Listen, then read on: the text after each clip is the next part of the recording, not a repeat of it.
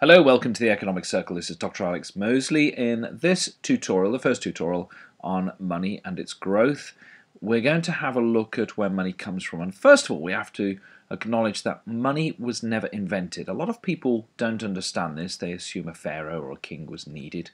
But money is the product of an unintended system called the market system.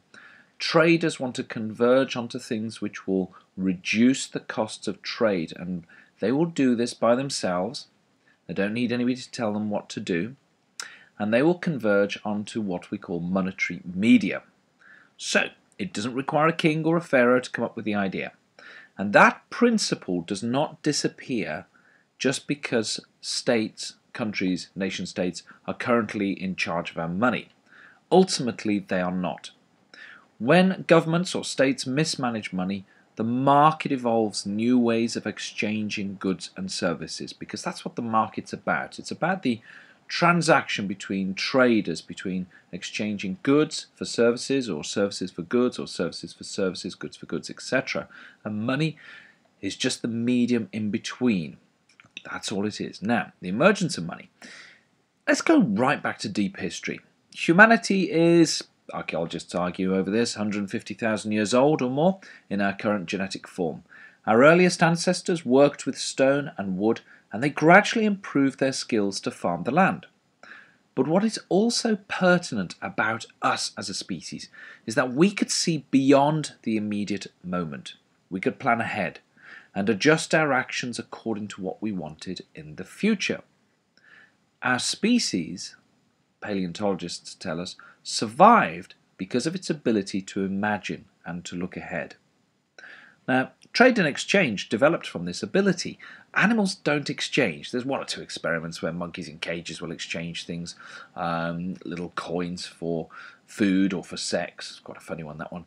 But really, they don't engage in complicated trading systems across tribal systems.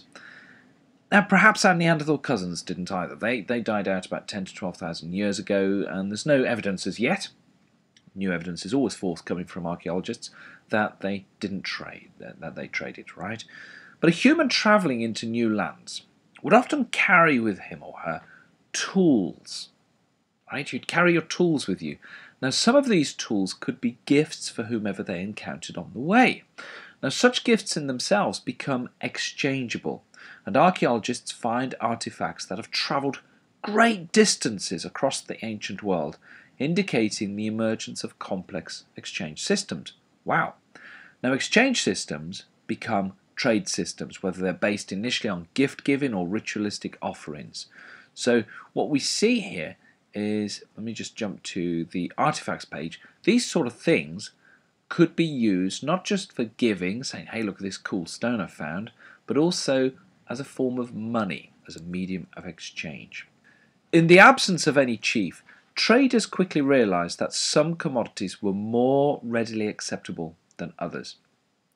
These commodities could then be used to express wealth and prestige by the chiefs, and as a means of connecting groups over long distances for the diplomats, as it were, or the priests who moved between societies.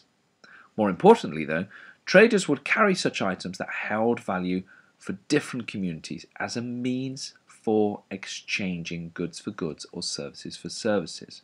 So these items, these beautiful stone items, could therefore become the first money. Money emerged. It wasn't invented.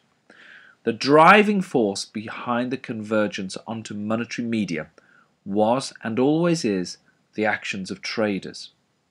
The sheer volume of transactions will quickly overwhelm ritualistic and political exchanges, as it still does, right?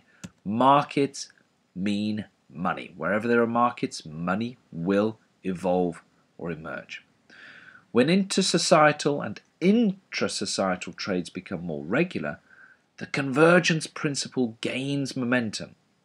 And traders, remember, always have an incentive to reduce the cost of trade. They will therefore converge onto exchange products that are useful for trading purposes more than they are useful for consumption or for production purposes, like the stones we saw. Not very good to consume, can't do much with them. Not very good for production, they're not hand axes, etc. but they would be used for exchange purposes. These were the original monetary commodities. As societies' trading patterns merged across societies, across tribal groups, we see another convergence onto metal monetary media, especially gold and silver units with copper or brass for smaller units. Now, knowing how money emerges is critical for any economist, historian or politician or paleontologist to understand. Money emerges through the invisible hand process that Adam Smith popularized for market production. Now, in the second video on money, we'll be looking at the reasons why banking emerged. Okay, thanks for listening, guys, and see you in the next unit. Bye now.